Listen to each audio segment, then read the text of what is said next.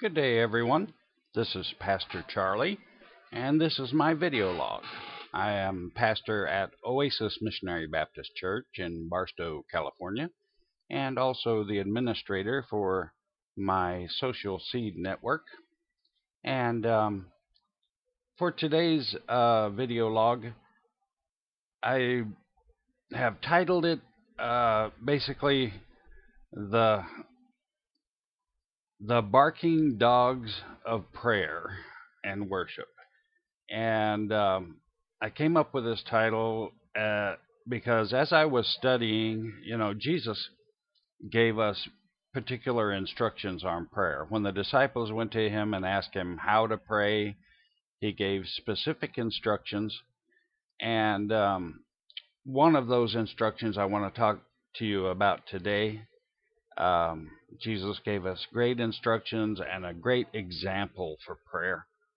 And most Christians are just missing out on a lot of success and abundance and life power in their lives because they don't understand the details that are mapped out in God's Word concerning prayer.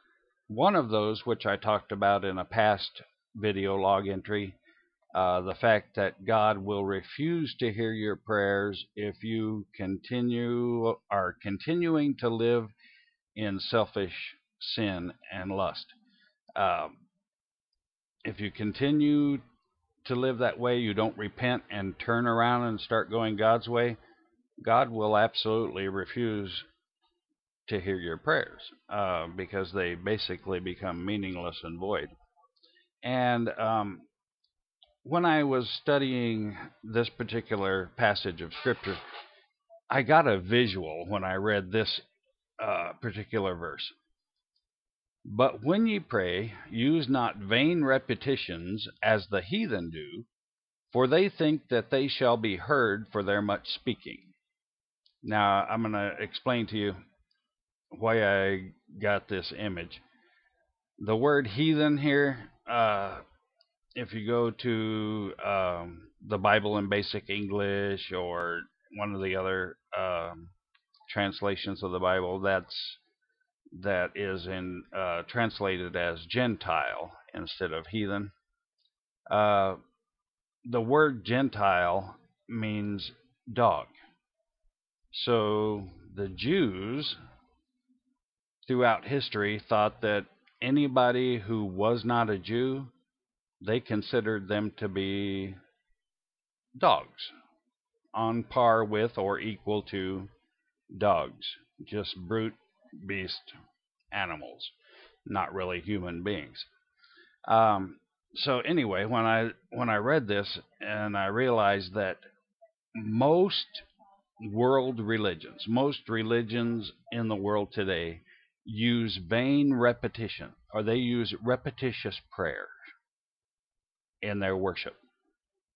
And if we read the whole context here, it says, Jesus said, "And when thou prayest, thou shalt not be as the hypocrites are, for they love to pray standing in the synagogues and in the corners of the streets, that they may be seen of men. Verily I say unto you, they have their reward. But thou, when thou prayest, enter into thy closet, and when thou hast shut the door, pray to thy Father which is in secret, and thy Father which seeth in secret shall reward thee openly. But when you pray, use not vain repetitions as the heathen do, for they think that they shall be heard for their much speaking." Now, here's where I got the image. Do you have a dog that is a nuisance barker? Or does your neighbor have a dog that just barks and barks? There are animal behavior experts out there who explain that dogs have a language of their own, and that each breed has its own particular barks, and each type of bark has a particular meaning, and so on and so forth. But you know what? When a dog is sitting there barking, barking, barking. I don't care what the tonal quality is, if it's harmonic or if it's atonal, or it just gets on a person's nerves. When there's a neighbor's dog that is just standing out there barking, barking, barking, seemingly for no reason,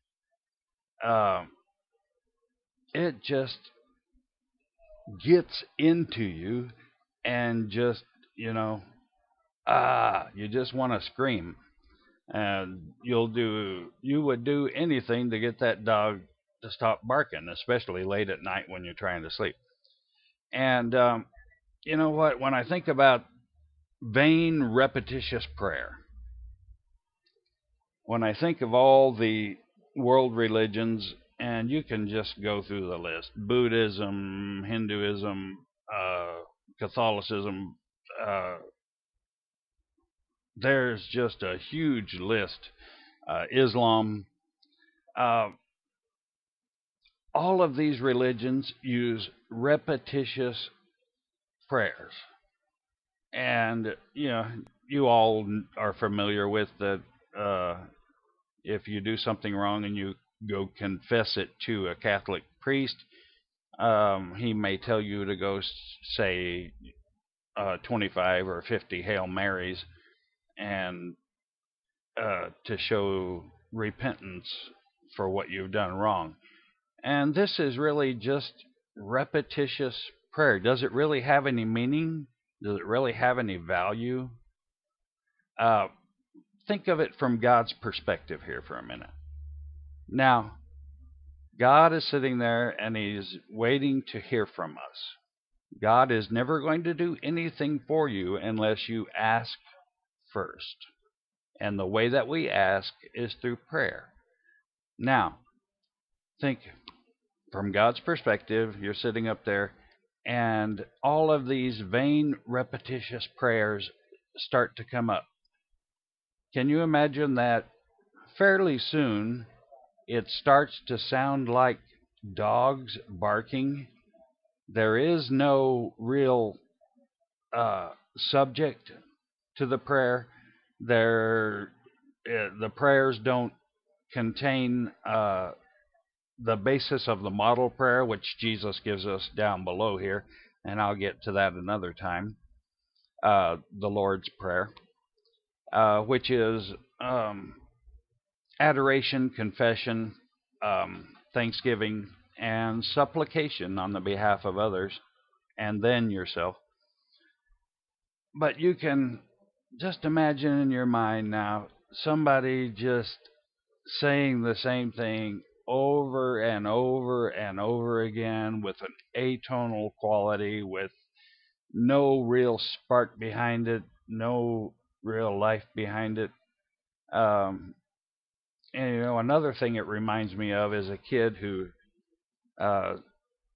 is standing there trying to get his mother's attention when his mom is busy. The kid's down there saying, "Mom, Mom, Mom, Mom, Mom," until finally the mom, it's like the barking of dogs. Pretty soon the mom gets so frustrated, she's like, "What? What in the world do you want?" And, by then the kid has forgotten what he wanted in the first place. But he really just wanted mom's attention. You know what? In prayer, if we want to get God's attention, don't use vain or selfish repetition. Don't use repetitious prayers. Okay, one side note I want to make on this is, a lot of people will say, "Well, what does that do to, the normal before you go to sleep prayer that kids do? Now I lay me down to sleep," so on and so forth. You know what? This that I'm talking to you about, those repetitious prayers are fine. When given by children, it's a part of their training. But as we mature and as we grow as human beings and as Christians, as people of God, we grow out of the repetitious prayer and we grow into the more selfless prayer, and prayer that is more in tune with God's thinking and God's word.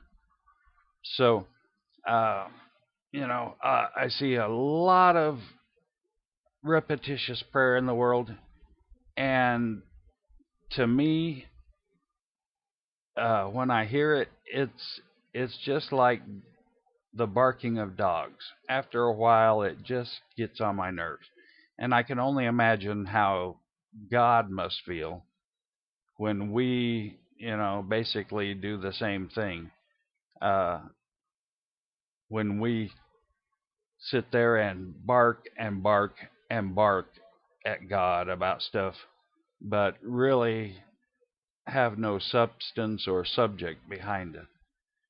You have to realize the power that God has given us in prayer. Jesus said, ask whatever you will, and if it's in God's will, it will be given to you.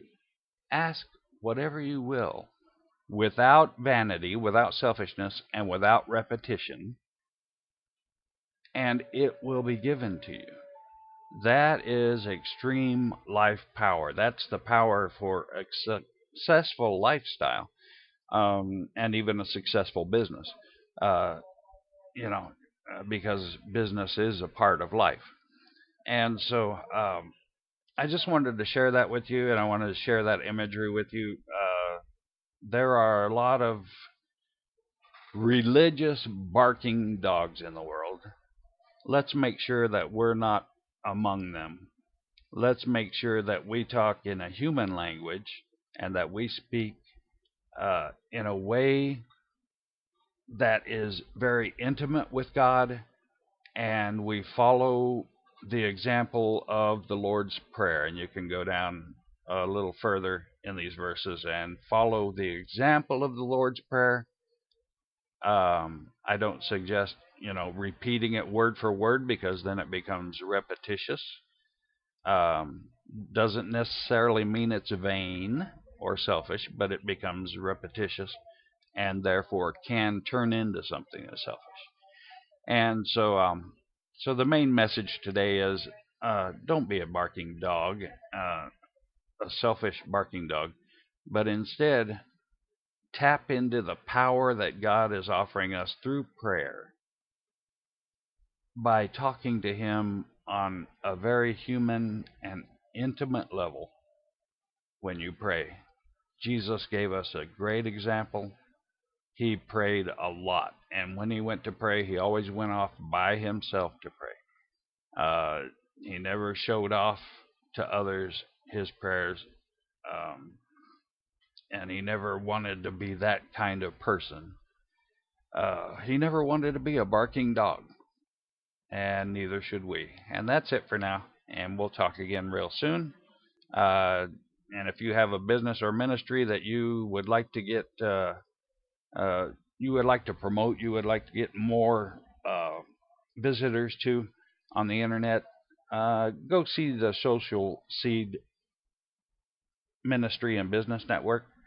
I have some training and tutorials there that'll help you get on the first page of the search engines. All right, and we'll talk again real soon. May the Lord bless you. Have a great day.